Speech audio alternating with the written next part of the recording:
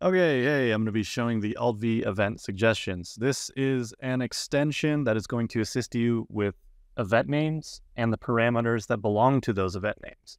So normally when you're doing events that are either cross-resource or if you're doing events that are even in the same resource, like client to server, server to client, so on and so forth, you have a tendency to forget those event names and pretty much the parameters that come with those event names. So I offer you a solution to that, and that is in the form of this extension. So let's talk about what it does. So first things first, when you declare an event like this, you do ultimate, and then let's say it's my cool event, right? And then you're passing like a message and maybe like a number, right? So normally when you do alt on, you get the normal suggestions like this, but then now you also get the events that you've created at the bottom, right? And what's cool about this is like, okay, so you do this and then it's like, well, I see args. That's not really useful for me. Like, I don't know what this event actually had in it. So what you can do is declare above the event what those events or what's in this event. So for JavaScript users, you would do something like my message, my number. But for TypeScript users, what you can do is message string and then value number like that. So you put it in a comment above it. And then when you do comma here, it's going to give you the auto completion for it. Now, keep in mind that the formatting on this is a little jank, which I don't know why. I haven't been able to fix it yet. But that being said, if I hit Control S, it automatically fixes all that, all those issues there. It may actually have to do with this. I'll have to investigate it. But that being said, auto completion for events. I mean, come on, that's amazing. All right, so now let's talk about. Let's say I have another resource, right?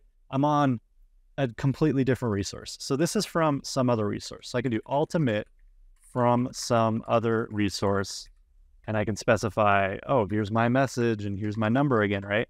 So I can do message, string, value, number, and then I can go into the server side on the other resource here.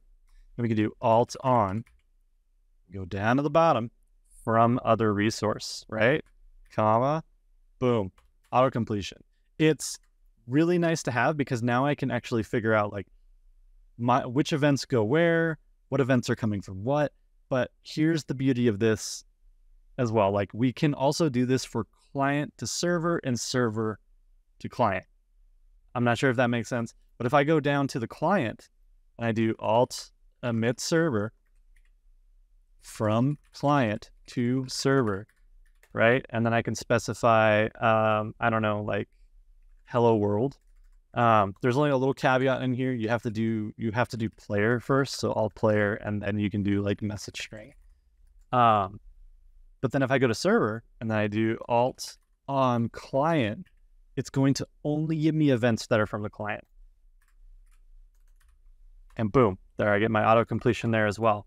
Okay, so what else? Like you can do to the server, I mean, from server to client as well. So if I was to do like, let's say functions player, this, and then we do like player emit, my player emit event, and then we can specify like something and then a number because, you know, that's just the example we're using here. You do message string value number, you know, similar process throughout the entire thing. Go over to the client, alt on server, my player emit event. Look at that. Boom. Completion. It's there. So the formatting is a little jank. That's kind of the side effect of it. It'll get fixed eventually. But that being said, I kind of think that kind of shows you what you can do with this. It's going to help you organize your game mode, and it's going to enable those cross-resource events to have better auto-completion, whether you're a JavaScript user or a TypeScript user. So I really hope you guys find this super interesting and useful, and give it a try. You know, it might be useful for you. Maybe you'll love it, maybe you'll hate it, but it's available on the marketplace. Again, Alt V, event suggestions. If you can't find it, it's because you have a colon in the search. So just do Alt V, just all lowercase, and then event suggestions, and you'll find it. And there you go. Whole new extension.